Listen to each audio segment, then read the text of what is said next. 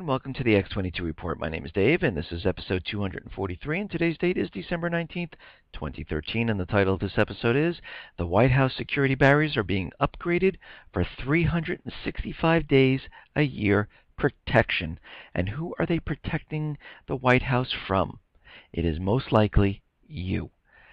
Before I get started with the economic collapse news, I just want to welcome all those people that subscribed on YouTube who are first listening to me on YouTube. If you come to the X22report.com site, I always post the reports between 5 and 7 o'clock. First, it is audio. You just go to the home page, scroll down a little bit, and you will see the report. Just hit there's a circle with an arrow in there. Just hit play, and the audio will start playing. If you want to download the MP3, you can do that also. And if you've never visited the site, I have the timeline of the economic collapse. I'm trying to create the story of what's been happening. And if you click on the economic collapse tab up top, it'll bring you to that. During the day, I upload different articles and comment on them, and that is in the Sentinel Alert section. And I also have inflation deflation. I track a couple products of the prices going up or down, and I have resource documents. And we also have the People, which is the forum of like-minded people. You can join up. It is completely free. You need no money, no credit card, nothing. Just pick a name out that you want to be called by. Need an email address. I do not email you anything from this or whatsoever. This is just so you can get your password once you register, and then you can change your password to whatever you want. If you don't want to sign up at this time because you're hesitant or things like that, just go there, read whatever other people are saying, and then when you get more comfortable, go ahead and sign up, and you can talk to other people. For those people who donated to the site, thank you very much. I really do appreciate it. Again, if you like what I do, you have a couple dollars, and you want me to continue doing this, you can donate. Otherwise, give me a like. If you're listening on YouTube or if you're coming to the site, this lets some people know that, this is something interesting. A lot of people like it, and more people come over, and we wake more people up. Let me get into the economic collapse news. Now, we've talked a lot about unemployment. We talked a lot about the economy and how everything is an illusion, and we look at the real numbers of what is going on, not from the corporate media or from the government, because we understand they're manipulating all the calculations. And they changed a lot, and they always spin it in a way they want people to believe that the economy is getting better. And if we look at the initial claims right now of the people who are applying for unemployment, they rose around 10,000 to 379,000, and they expected around 336,000, and they didn't reach. They were above the expectations. And we have to look at this, and of course the corporate media, they're blaming it on the holiday volatility, and because people are leaving work, people are coming on, it's very hard to track, and it's very difficult to do this, but we know the real reason. And this is just one way of knowing that the unemployment numbers really do not make sense, because we have to understand in December 28th of this year that 1.3 million people are on the emergency unemployment compensation, and this is the unemployment that has been extended by the federal government, and Congress is looking into it right now to see if they like to extend it or not extend it. But if they do not extend the unemployment insurance, these 1.3 million people are going to fall off the unemployment reports that the BLS puts out. Now, this doesn't mean that they're employed. Actually, it's worse. They're still unemployed, and they're not receiving unemployment. So it's a double whammy. But they're going to fall off, and the government's going to come out and say, hey, the unemployment just went from 7% to 6 point whatever percent. And we have Mike Ferroli from JP Morgan out there saying if these people fall off, the unemployment rate may drop up to 0.8 percentage points. And this puts the Fed exactly where it wanted to be. Now, again, These are manipulated numbers. These are numbers that are made up to fit the Fed's illusion. And everyone's like, oh my God, wow, we just hit, 6.2% unemployment. This is amazing. But these people were unemployed, receiving unemployment insurance. They're still unemployed, not receiving unemployment insurance, and not counted. Doesn't make sense, does it? But again, the rest of the country does not realize this, and they will believe that, wow, the country is in full recovery. Here we are, 6.2%. Incredible. Now, since we know this is not true, and Bernanke left the back door for him to open and get out of the taper situation, he said that if the whole tapering is number dependent, and if numbers change, he can always back out of the taper and increase QE if needed. So, if the government does not extend unemployment insurance, he is going to taper, and taper quite a bit, because this is where he wanted to be. Do you think the country can survive on him bringing the tapering down 10 billion, 20 billion, 60 billion, 85 billion, and just taking it away? I don't. And we know it can't, because the Fed is the entire market. They are pumping in 85 billion. And again, the tapering hasn't started. That starts in January. They are pumping this money into the banks to buy the toxic real estate. They are pumping this into the treasury bonds to buy the bonds, because guess what? Nobody else wants them. Once they remove this, the banks will not be able to push that money into the stock market and make it go higher and higher and higher. The Fed will no longer be able to buy the treasury bonds. So who's going to buy them?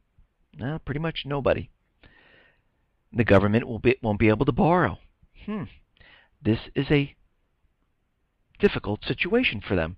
So they will need some type of an event where they can show that they need to increase quantitative easing.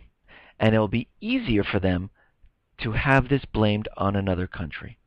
And it will be better for them because they actually want to start a war to cover up this economic collapse, because we know that's what this whole thing is.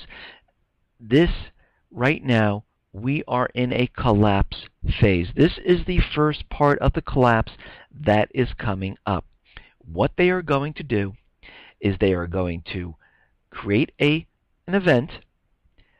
The markets are going to fall. The bond market's going to start to tumble. The housing market, forget it. That's just collapsing. And they will institute emergency QE, and they will put it into overdrive. Because at this point, nations around the world are going to say, oh, the U.S. is collapsing right now. We need to get rid of the dollar, our treasuries. We do not want this anymore. And we already understand that China has already said this, and Russia has already said this, and other smaller nations have reported this. So this is what they're going to do. They are going to put QE in overdrive because they need to ramp up the treasury bond purchase.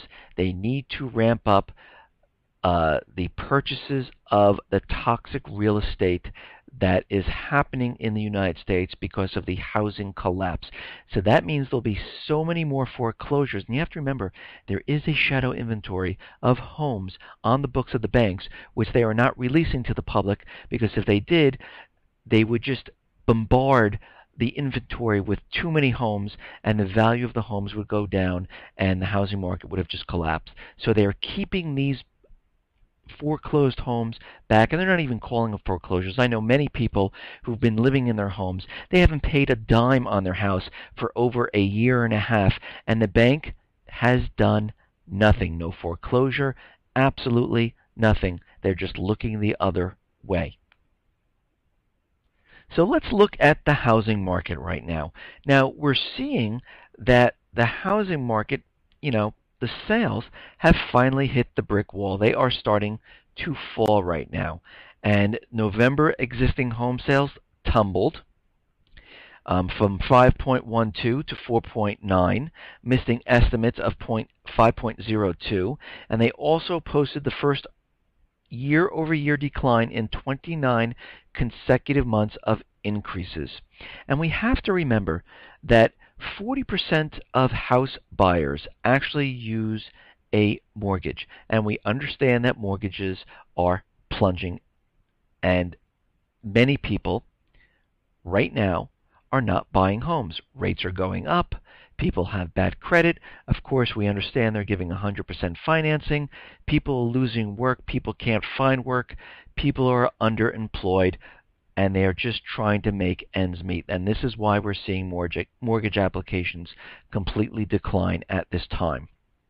And we have to remember the other purchases of these homes are 60% in cash.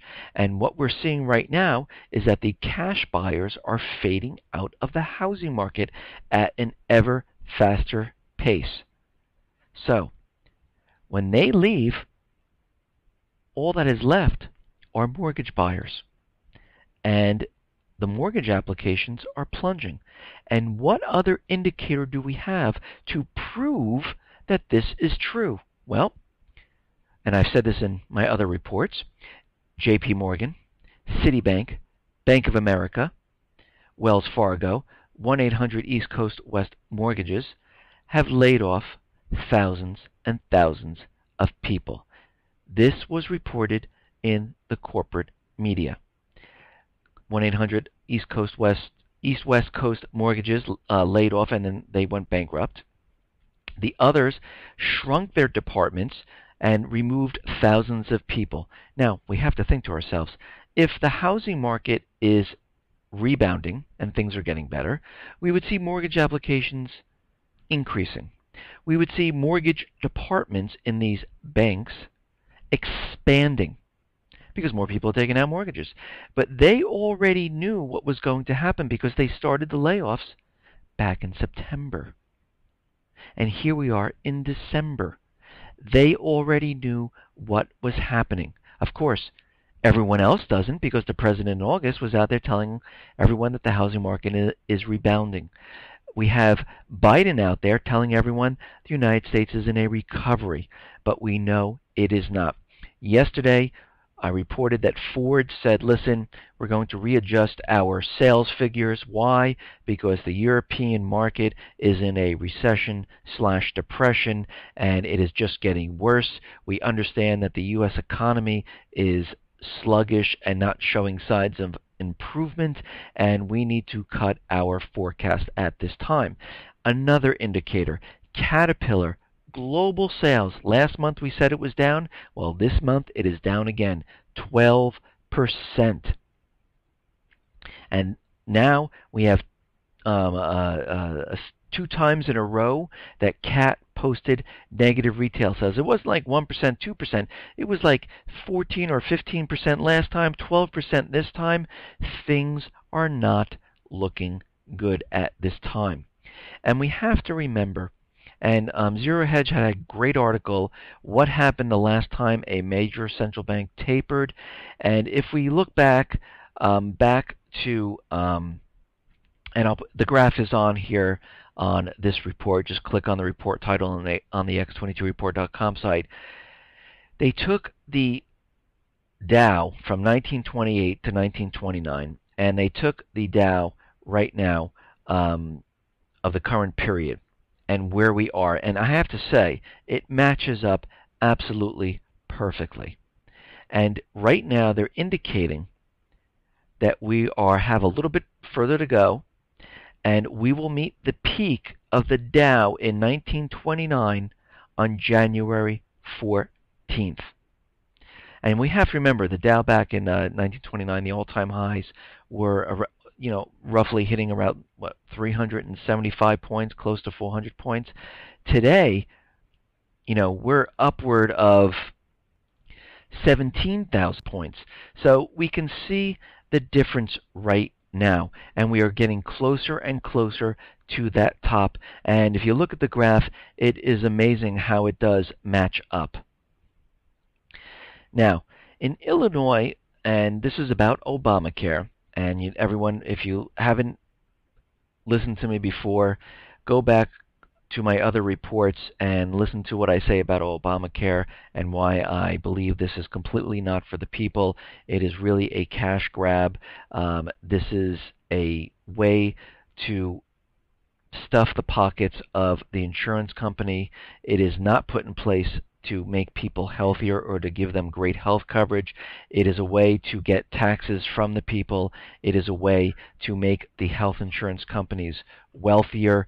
And again, if anything is for the people, you do not have to penalize businesses and people with a tax if you do not take it. But here in Illinois, the exchange warns that thousands upon thousands may have to reapply for Obamacare. Again, they've had many problems with the website. Things are not working. People's credit cards are being debited each month for insurance, and sometimes twice a month, and they can't stop it, and they're not even getting the insurance. So the whole thing is a complete mess and disaster. And a lot of people are reporting that this was done on purpose. Again, they only spent around $650 million on this website that doesn't work. But people are saying this was done on purpose because they are looking to show that this system doesn't work, and they want to go to a one-pay type of system. Now, we understand that all the states are adopting Common Core, and this is to dumb the children down, and this is to make them not think and conform and obey for what is coming after this next world war, because these central bankers believe that once this war is over, they are going to reset the entire system, start the fiat currency system over again, and they want everyone to fall in line. They don't want people to think on their own. They don't want to have thoughts, and they want everyone to go to these state-sponsored schools and only learn what we're teaching you. And if you look at some of these Common Core books, and I do have children, I actually have 4 of them. If you look at these books, the history is being rewritten, the Constitution is being rewritten, and they are spinning everything in a completely different way. And right now, they do not want you to homeschool your children. And in Ohio, what they want you to do is they want to, they're introducing a bill, Bill 248, because they want to do background checks and investigations on the parents to make sure that they can homeschool their own children.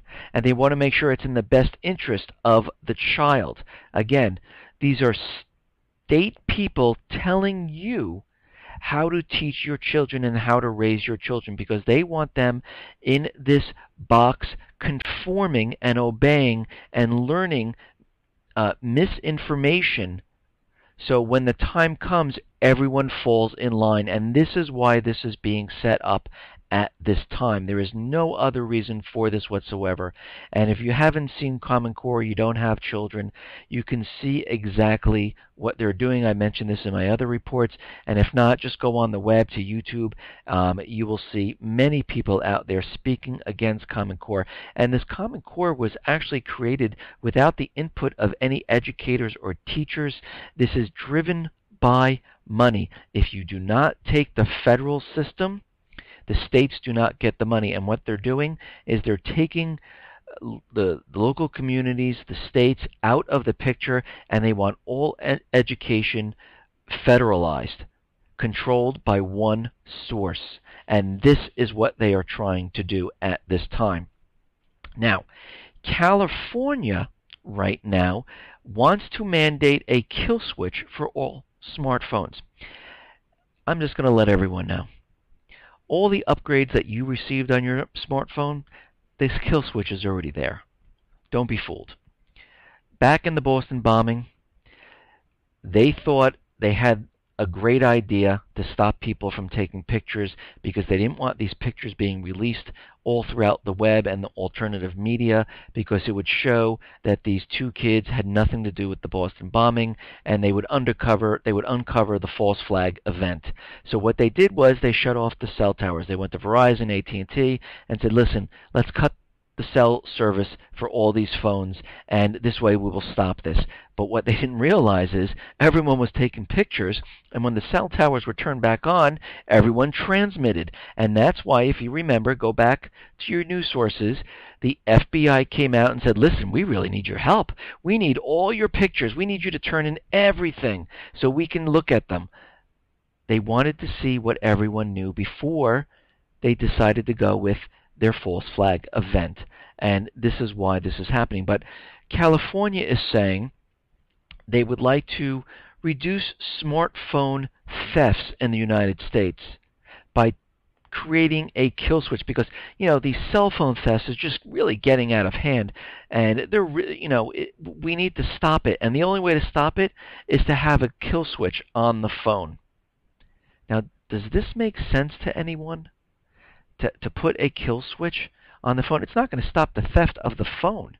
People are going to still steal it, and they're going to bypass whatever application. They're going to reset the entire phone. It makes no sense. What does make sense is this. They are trying to make their case, and every place is going to do this, and they're going to try to pass bills where they want every phone manufacturer to have a kill switch, because they've already done it, and now they got to make it into law. They need the kill switch so when they have these events, or if something comes up, or there's martial law, they don't want people taking pictures of what's really happening because they don't want the word out, because they understand they need to maintain control of the internet, they need to maintain control of the alternative media, and they do not have any of this control right now, and they need to have control, and this is why they are trying to push all of this through. Now, we understand that the NSA is spying on everyone around the world. Every single country is doing this. All the private Western central bank countries are doing this because they understand that the collapse is coming.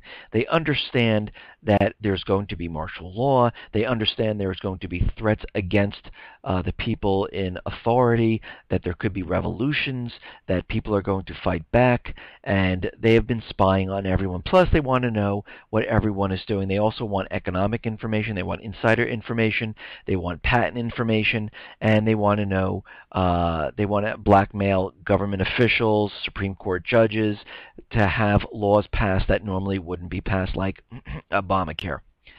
Now, right now, hidden in the report of the White House panel on NSA, which was released, that the U.S. government has been using its massive offensive cyber capabilities to change the amounts held in the financial accounts and otherwise manipulating financial systems. So really, well, I'm going to tell you this right now.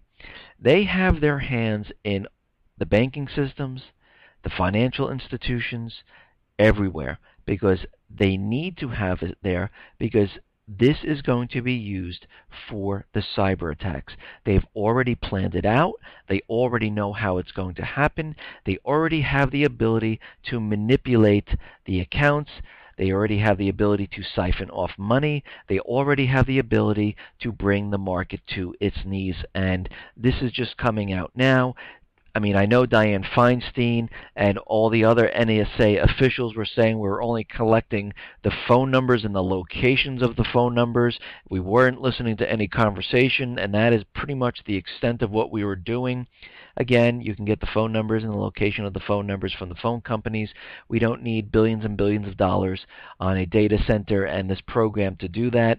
And the system doesn't work by collecting that. You have to listen to the conversations. They have to have a specialized integrated system that can put together information and create social profiles, so it gives them information that can be used. And there are keywords that they use so they can hone in on a judge or economic information or groups that are planning revolutions or groups that are getting together because they don't agree with the government's beliefs and what they are doing, and they believe that the government is becoming tyrannical. And this is what the system actually does. And they are infiltrating all financial aspects of the banks, the stock market. They're manipulating the systems the way they want it, and we can see how this is going to play out when the entire system comes crumbling down. Now, the EU is going to double up their efforts for surveillance using drones for illegal migration through the Mediterranean, and this is a great way to get more drones in the air hovering around the Mediterranean, because when the war starts, it is great to have unmanned aircraft doing reconnaissance, spying, hooking weapons up to the system, and this is what they're using right now to say this is why we have drones in the air. And the U.S. is doing the same thing. Around the borders and things like that, they're putting massive amount of drones in the air. All these drones can be weaponized, and eventually they will be used against the United States people. Now, we understand that France is in a complete recession, even though the president is telling them that they're coming out of it. Their unemployment is increasing, debt is skyrocketing, and the people are having a very tough time. France is down in Mali. They're in West Africa, and they are now deploying unarmed surveillance drones, which were purchased from the U.S. They're pretty much doing the same thing that the U.S. is doing in Pakistan, Yemen. They're going to infiltrate and weed out Al-Qaeda in this region. But what's really happening is they're securing the natural resources, because we understand that these nations have a huge amount of gold deposit, petroleum, natural gas, uranium. And this is why they're actually really down there doing this, and they are using these weapons to maintain control in this area. And they're out there saying, we have led successful counterterrorism attacks in recent days, and we will continue to act to eliminate all traces of Al-Qaeda. These terrorist groups come and go, regroup, and then disperse, so we need to follow them closely with these drones. And this is... all these countries now are securing their natural resources because they understand that their countries are collapsing at this time. Now, yesterday I reported that the senators are putting forth a bill that will implement new sanctions against Iran. President Obama was already out there saying he will veto this bill, and we can see that if this bill is introduced and it gets all the way to the president, we will see what he does. But if they do implement new sanctions, the president will be left with one option, and that is a military strike against Iran. And we have to remember that for 30-plus years now, Israel, Saudi Arabia, the U.S. government has been trying to get into Iran and replace and put into place the U.S. dollar as the reserve currency, to put all their natural resources to be sold on the U.S. dollar, which Iran is not doing at this point. And this is what they are trying to do at this time. The central banks are trying to maneuver into the area. They are trying to infiltrate the banking system, and right now they are still in talks, and we will have to see how this plays out. I believe it's not going to go well. It will not end well, just like everything else. We also have to remember they also want Assad out of the government there. They're already building cases and other information about Assad. The UN has reported that Assad is being implicated in war crimes, and they're bringing this up to the UN. They're going to try to get NATO forces in there to remove him, just like they did with Gaddafi. They used the same tactic. CNN is reporting with their secret intel that Assad has a chemical weapons stash that they hid from the UN inspectors, and he is keeping it hidden, and who knows, some of these could make their way back to the United States. But during this period of peace talks with Iran. Iran launches a large-scale war drills in the Persian Gulf. Iran kicked off a series of large-scale war games on Thursday to test the country's air defenses, fighter jets, and bomber planes in the Persian Gulf region. The technical core of the war drills is to test Iran's air-to-air combat and prowess and targeting and flying objects. And the U.S. was out there saying, really, these war games show not much has changed inside the Islamic Republic. It's business as usual, said Rubin. The war games certainly drive home the point to American allies that Iran is resurgent while America is in retreat. And of course, they want to implement these new sanctions, and they actually want to get a war started. And this is Saudi Arabia and Israel pushing the senators in this direction because they pretty much pay for their campaign. Now, there is a report saying that U.S. might lose interest in being a NATO member if Europe won't increase its defense spending. And this goes on to say that the U.S. might lose interest in being a NATO member if Europe doesn't increase its spending. And this is coming from the NATO Secretary General Anders. He urged European countries to put more money in unmanned aerial vehicles, air transportation, and refueling aircrafts in the air.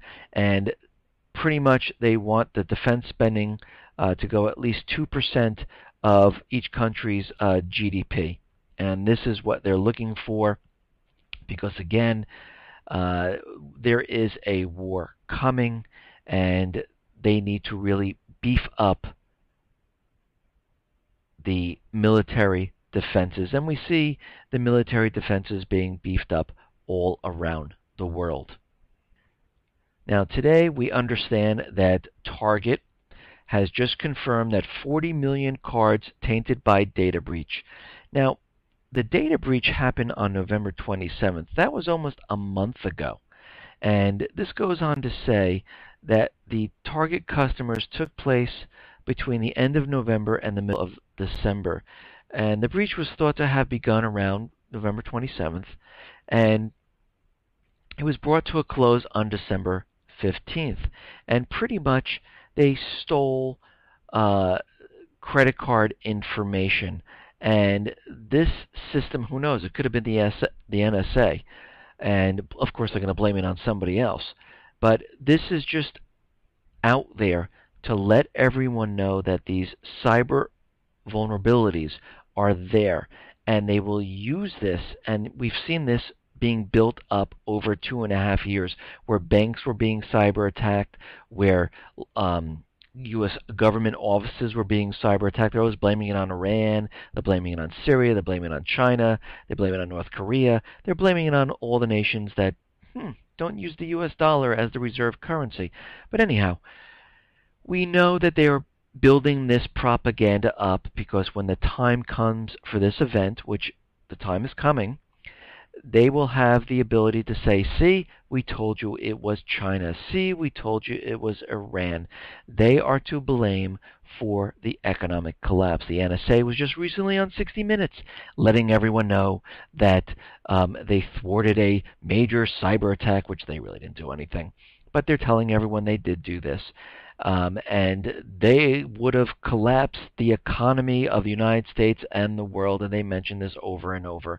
And this is to brainwash everyone, for those people who are still sleeping, because when the real attack comes, and Janet Napolitano told us not if, but when the cyber attack occurs, she was very sure of herself, the power grid will be hit, the banks will be hit, and the U.S. economy will completely implode on itself.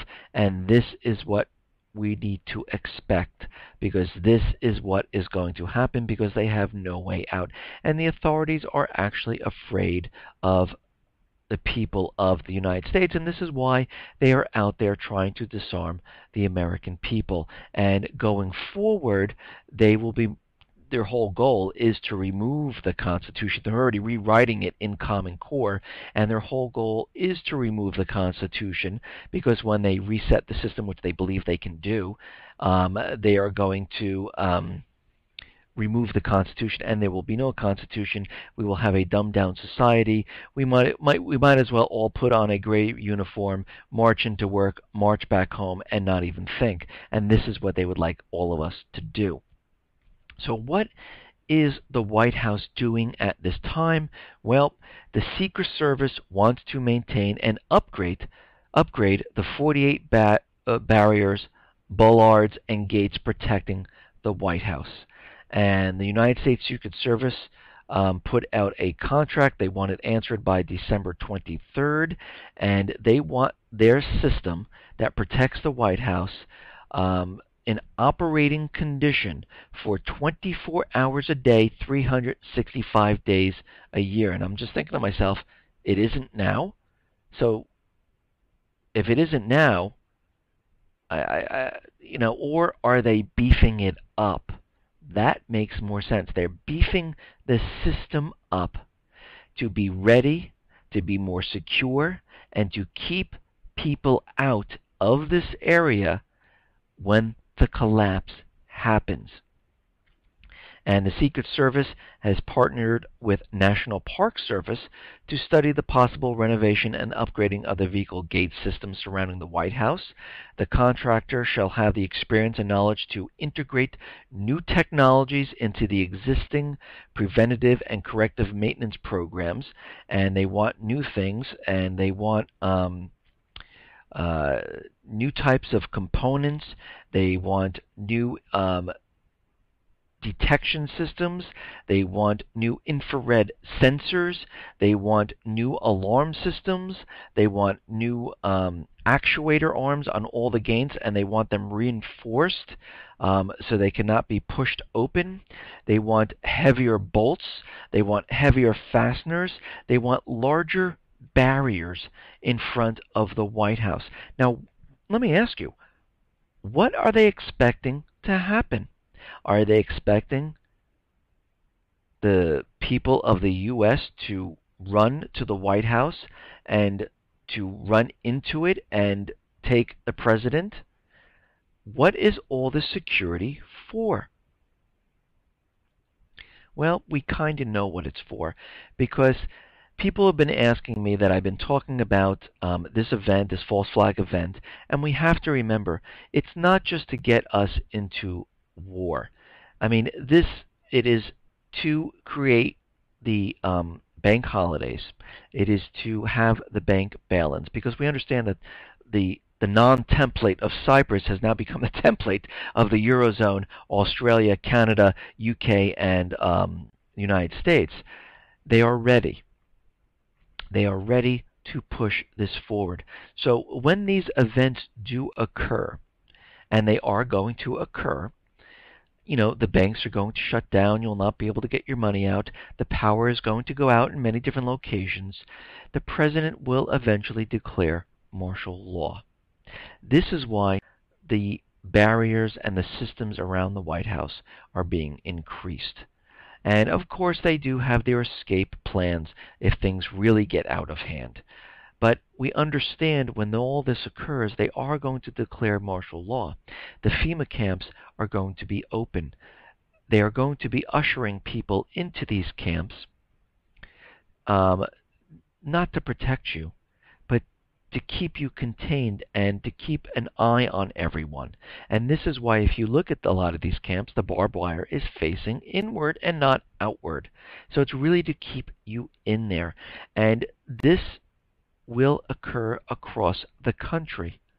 And this is why, if you look at the big cities, they're telling you right now, Chicago, New York, LA, they are pushing the gun laws the hardest in these locations, because these are the areas, DC, with the biggest populations. New York City, for instance, has been disarming people continually right now, because they passed a law which is completely null and void of the Second Amendment. And now these people are getting letters home telling them to turn in their weapon because it holds more than 5 rounds. The same thing in Chicago and D.C., and most of these cities are now gun-free zones. You can't even get a gun. I was watching John Stossel trying to apply for a gun permit in New York. It was like 15 pages. He had to wait 8 months. Then, of course, he's John Stossel. That is the speedy 8 months, and he was rejected to get a weapon. I think he was able to get a weapon to keep in his apartment, but he could not carry it. Other people reported that they've been waiting a year and a half to get a weapon, because what they're doing is they're putting you through this paperwork so you'll never ever get the weapon. And this is being done on purpose, because the more they limit the amount of weapons, the better it will be for the government officials.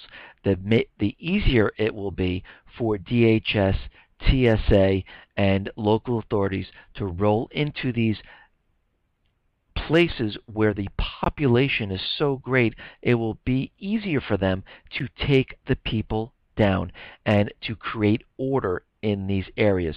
The outlying areas around the middle of the country are less populated, and they are still trying to work on getting the weapons away from them. But in these very big areas where there are millions and millions of people, it is much more difficult to control these areas if people are armed, because we understand when this event occurs, what follows is martial law. What follows is the round of people. What follows is reading the list of who is a threat and who isn't a threat. What follows is your children who are in school, the administrators saying, who don't know any better, saying, listen, something has just happened. We're going to bus these children off to a special area, which will be the FEMA camps. And if you, as the parent, want your child, you will have to report to the FEMA camp to get them. This is how they are going to lure you into this. So the plan would be, tell your children, if something goes down, to meet up in a different place. This is what I am telling my children to do, because I do not want them getting on the special bus, going to a separate location. I want them to maneuver their way out of this area to a location where I could get them and move them off. And this is what I would suggest everyone should probably do to play it safe, because they will make this move after this event. Listen, everyone, thanks a lot for listening. Be well, be safe, and especially be prepared. Thanks.